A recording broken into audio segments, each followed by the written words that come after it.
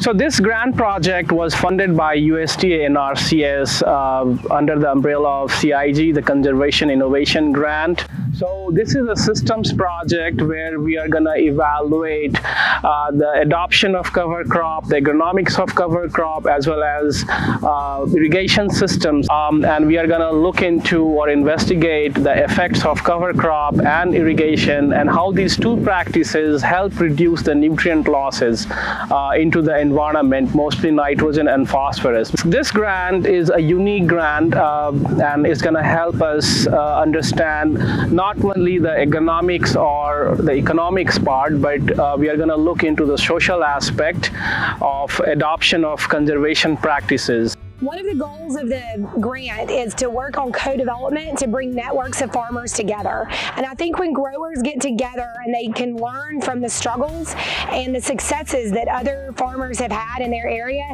it really builds a community to learn from each other.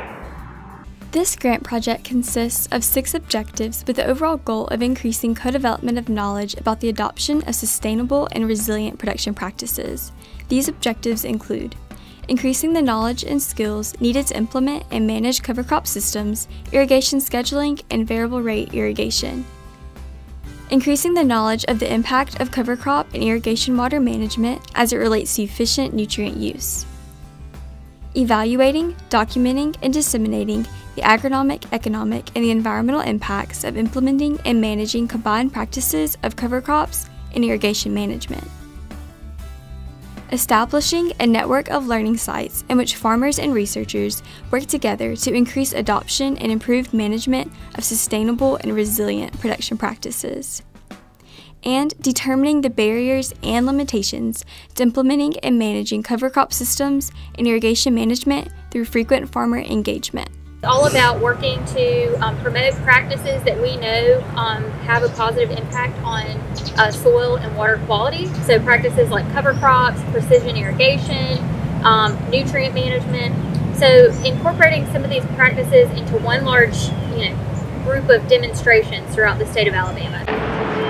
I hope that together with the research team, we will be able to see the power of collaboration with the growers that we're working with and to be able to learn from them about their most important problems, but then we will also learn new techniques for engagement with producers. I think for the producer, a lot of times they are very removed from research unless they're a part of the research. And so I'd like the idea that we're going to have multiple agencies that are going to work together as well as the on-farm trials. And so everybody's going to share in this project, they're going to share in the data, we're going to learn and we're going to make some mistakes. But hopefully we'll move the needle as far as what is capable production-wise on a farm. The farmers would like to see positive impacts on their farms in terms of productivity and perhaps return on investment, but farmers would like also to see a positive impact to the environment as a result of the adoption of these practices.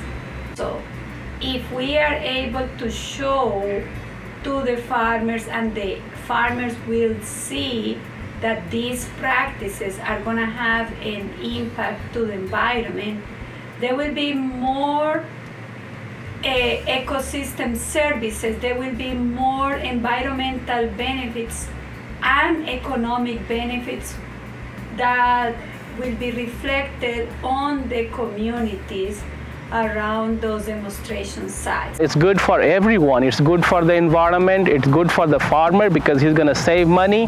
It's good. Is good for from a social aspect because there are several taboos that are associated with the nutrient runoff and losses. So we are going to tackle several problems at once.